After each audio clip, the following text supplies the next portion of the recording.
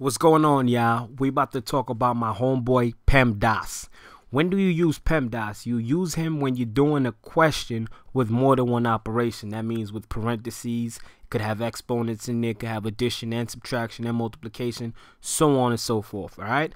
In other words, they call it order of operations. Another way to memorize this is please excuse my dear Aunt Sally. She got gas, so please excuse her.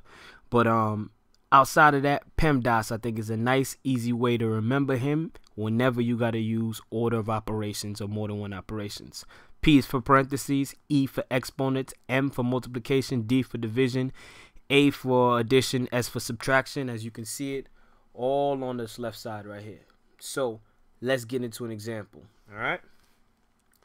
Let's say 3 plus 2 times 7 minus 4. Okay, and let's do minus 1. That's good. Minus 1. Alright, so doing this example, I got to go back to my thing. P, again, is always the first when I have more than one operation going on. So I look inside my parentheses. Do we have parentheses? Yes, we got one set of parentheses right there. So let's get it. 7 minus 4 gives us 3. So bring the 3 down right there. Everything else, you bring this 3 down, it stays in the parentheses, and everything else comes down accordingly.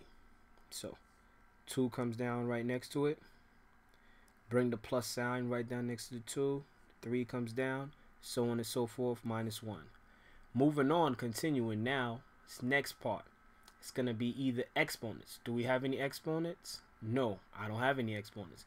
So the next thing I go to is multiplication and division. Notice multiplication and division, they happen at the same time. The only one that way you determine which one goes first is by which one you see first when you look at the equation from left to right. Same thing for addition and subtraction. Alright? So 2 times 3, which is the next, is going to be 6 because that's multiplication is next. Bring down my addition sign. I bring down the 3 and then I bring down the minus 1. Notice I do the work step down so that when I have to check my work, I can always go back and see, okay, which level did I make the mistake on? All right. So next, of course, is addition and subtraction. And like we said, from left to right, addition comes first. So it always happens first. In this case, 3 plus 6 is equal to 9. Minus 1 gives us 10. Perfect. Done deal. All right. So basically that's the idea of PEMDAS. So let's try another example. Alright. Still got our PEMDAS up here, you know what it represents, but let me move down. Oh, actually let me just use the side over here. I think this is good enough space. Alright, so let's get over here. Let's try another one. Maybe something a little bit more complex. We can say 7 times 3 plus 2 minus 4 times 2 plus 2. Sounds good. Alright, let's get this. So first, again, we always look back over there and parentheses is first, right? So if parentheses is first, we look inside the 2 parentheses and we do the operation. 3 plus 2 is 5. Alright? Over here, if we want, we can do both parentheses at the same time. This 2 plus 2 is 4. As we bring them down, we leave them in their original parentheses. See what I'm saying? Leaving it in original parentheses, and you bring down what's next to it.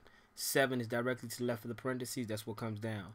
Minus 4 is directly to the right of it, that's what comes down, and so on and so forth.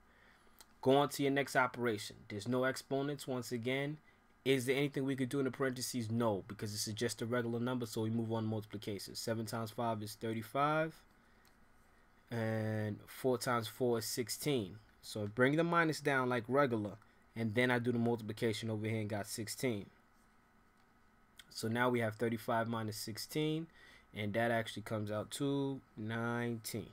All right, so for the most part, that's PEMDAS. You're going to get more complicated ones, but you just follow the orders of PEMDAS.